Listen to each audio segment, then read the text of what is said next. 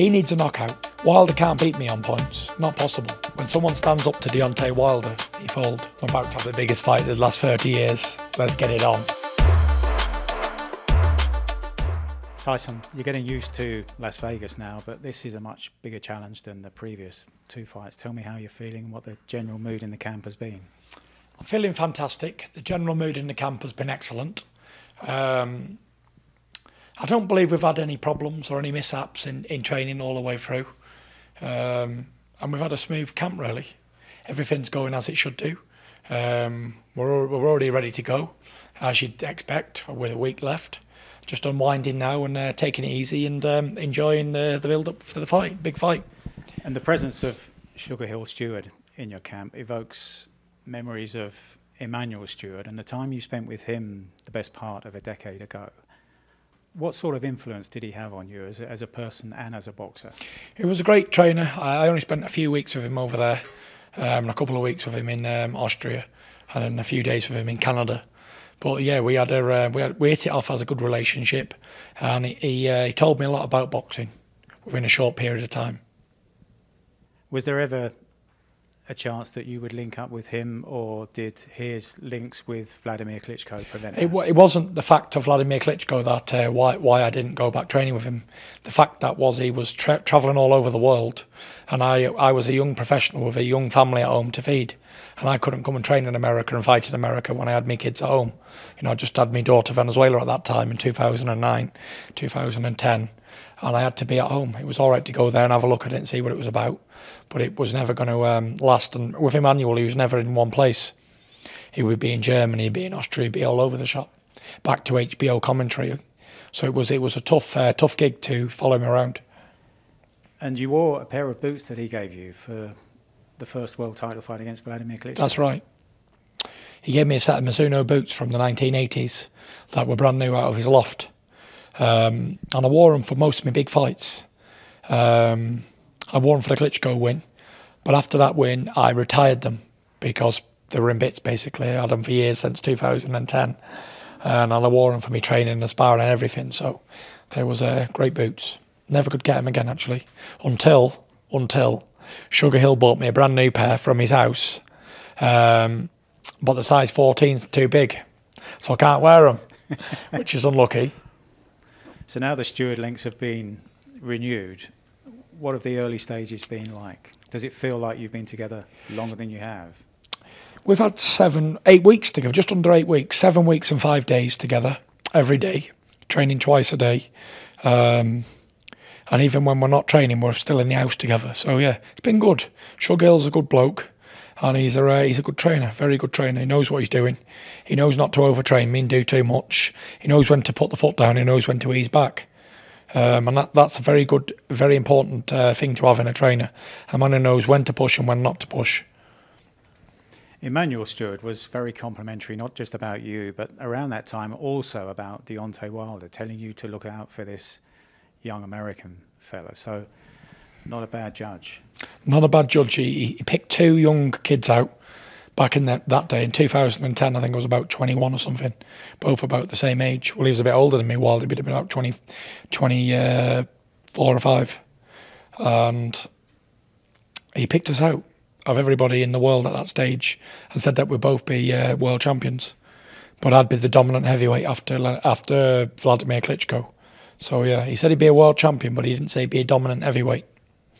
So now it's time of world championship reign is over because he's meeting the dominant heavyweight of his era, not being me. Stewart says that about Deontay Wilder, and yet there's criticism of his technical ability to the point where sometimes it's ridiculed. You've stood in front of him. How good is he technically? Technically, not so great. You know, Vladimir Klitschko would lose and find him in boxing ability, but his power is very good. He's got good power and he's got good speed. And he'll throw punches from very novice angles that usually a world champion or a high-level professional wouldn't throw. So yeah, they come from the floor sometimes and round corners and stuff. So you got to be on your wits about you. And he puts himself in very vulnerable positions by throwing these shots, where a more polished professional wouldn't, type of thing. Did that take you by surprise? I'll tell you what it's like after doing. all you'd watched him. Fighting Deontay Wilder is like giving a 7-year-old an AK-47. in a room, fully loaded. I was going to say. Yeah, that's what it's like. So yeah, you got to be on your wits, that's for sure. Very easy to control certain points. When he gets to another point, he could just let rip at any time. Do you think that's him, or do you believe he can do anything differently this time? I don't believe he's going to do much different, to be honest. I don't think he needs to do much different. He's worked 43 times in a row for him. So yeah, he'll be looking to land his jab a bit more and set the right hand up a bit more this time. I think he's going to try and slowly. I think personally, he'll come out the gates like a gallop on horse, quarter mile, flat out to try and knock me out in the first round. But after that goes, he'll start relaxing more, and he get back to try and use his jab and set the right hand up. You've said to me in the past that you try to do what your opponent doesn't want. If he wants to box, you fight. If he wants to fight, you box. And yet you've spoken in Los Angeles and elsewhere about wanting to knock him out. Yeah. Which is running counter to that kind of philosophy, meeting fire with fire. That's right. And there's an old saying, to knock out a knockout artist, you've got to back them up, make them go back. Because Wilder's used to coming forward his whole career, knocking people out.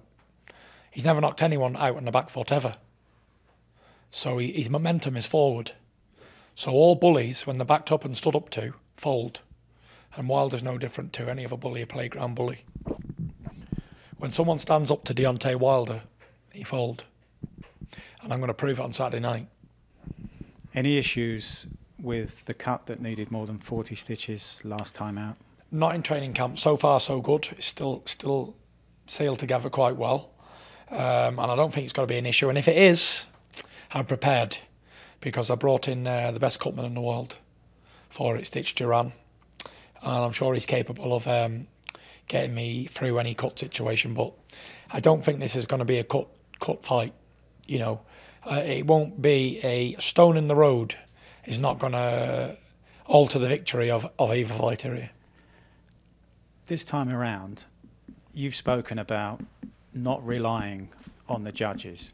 But if it does go long enough, do you think that what happened in Los Angeles might actually work in your favour? Yeah, listen, if it goes 12 rounds, I've won. He needs a knockout. I can have a knockout or a points victory. Wilder can't beat me on points. Not possible.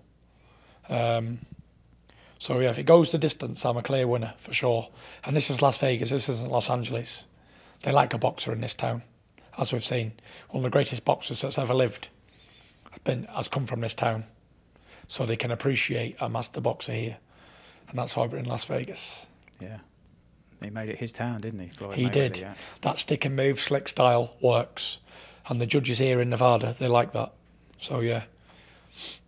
And we spoke about this being your third appearance here in Vegas. First time around, you said that you didn't want to come here at all until you were ready to fight and top the bill. Now it's a monster occasion. So yes. How is this getting you giddy?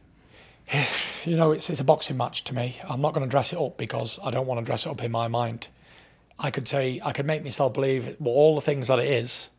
I can tell them something to me and get all riled up about it, but I don't want to do that. Can you do that 24 hours a day? Can you keep the I can do it. I can keep it down 24 hours a day until on fight day. And then when I'm walking to the ring, then I'll realise that, I'm about to have the biggest fight of the last 30 years or more, since 1971. So let's get it on. But you need that kind of nerves, don't you? You do need a bit of nerves going into these big fights. It's healthy. It's healthy, and on the night, hopefully, I'll have a few nerves and stuff. And just to finish, Tyson, I was talking to Josh Warrington last week, and he was saying that he'd just had his 11th annual medical, and then he kind of joked, kind of an aside. He said that's a long time to be getting smacked about the head, and then went on to say he's into the last phase of his career. Is that where you are? I'm on my 12th medical. So yeah, I've had plenty more smacks than him, that's for sure. Yeah, for sure. I'm in the later end of my career, 31-year-old. 3 more fights, whether it takes a year or 18 months. The Gypsy King will be no more within 2 years, that's for sure. Thanks for your time. We wish you well. Thank you.